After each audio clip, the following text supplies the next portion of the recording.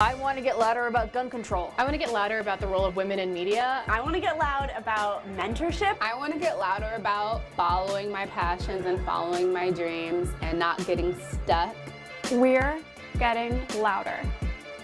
Indeed, these women are lifting their voices about conditions in today's world and the need to address tough issues. Amy King, editor-in-chief of The Lily, is here to tell us what her newspaper is doing to empower and celebrate women. Welcome to Great Day. This is so exciting. Hi, great. Thanks for having me. So The Lily started a long time ago, and you guys at the Washington Post have reinvented it now digitally. What is the history of The Lily? Yeah, so The Lily was the first U.S. paper edited by and for women. It started in 1849 by a woman named Amelia Bloomer, and they advocated for a woman's right to vote. They fought to end slavery. They fought for women to be able to wear pants.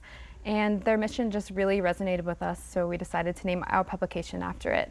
And speaking of 1849 and thinking of that time, women of privilege really had a voice, and they were the ones driving publications like this. How inclusive is The Lily today? Yeah, so our mission statement is to empower with news and information and to promote inclusivity by exposing diverse voices and perspectives. So it's definitely a huge part of our mission to bring as many voices as we can to the surface. And you guys kind of call yourselves Team Lily. We do, yeah. I love that. Thanks. Does the Lily have another meaning? Not just, you know, I know you're naming it in honor of the previous publication, but. Yeah, I mean, I think when we were naming it, a lot of the names, you know, didn't really have any great meaning behind it. So what we really loved was that at least this one had a history to it. Some substance. Speaking of substance, your front page this morning is so diverse. You tackle the NFL and how they treat cheerleaders versus players. There's a dad who talks about male privilege. Right. How do you choose your stories, and what seems to do the best? Yeah, I mean, again, we just really want to share different voices. So I think, you know, we work with a whole range of freelancers from around the world and the country, and we really just want to make sure we're telling different kinds of stories that aren't being told in other publications. You guys recently created a mural.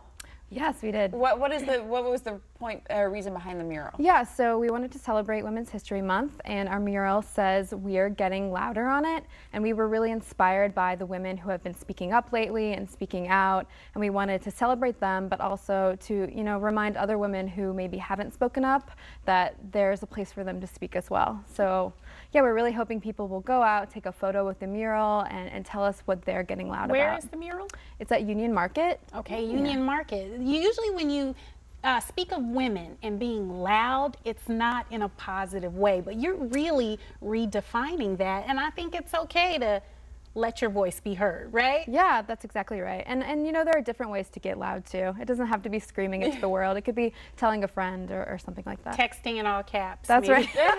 So you have this initiative. It's called 31 Days, 31 Firsts for Women's History Month. Yeah, so you can find us with the hashtag 31 Days, 31 Firsts on Instagram and Twitter, and we chose a different woman for every day of the month of March who was the first of something. So we have Phyllis Wheatley, who was the first published African-American poet.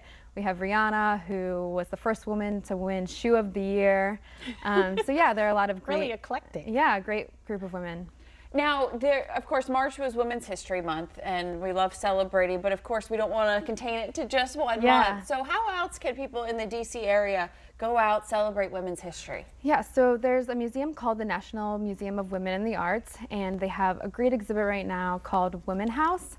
And it looks at the relationship between women in the home, and it features 36 women from across the globe, and it's a really beautiful museum and a great exhibit. Yeah, you just went and saw it, right? Yeah, I got to go earlier this week. It's really great. When women are reading your publication, are women making those bottom line executive decisions as to what goes in and what goes out? Because in media, it's very male dominated. Yeah, sure. Yeah, we are a team of 7 women, so we are making all of the calls. It's wonderful. I love it. So the great thing, and I want our viewers to know, is this is a publication online and it's free. Yes, it's free. Where can people find it? How can they get more info? So we have thelily.com, the website. We also have a newsletter, which is one of my favorite things that we do. It comes twice a week, and we highlight different women, and we work also with a lot of female illustrators and photographers, so all of the things we do are very visually driven. You can also check us out on our Instagram. It's The Lily News, and again, it's just a very visual feed, but it will also keep you up to date on the news. Well, Amy King, thank you so much. If you ever want to do an offshoot with this whole loud thing, I'm thinking the Screaming Lily. Yeah, you know? You should go. You should go and do that. Oh, okay. Well, I'll find the time. Thank you so much. Thank you. We'll be right back after this.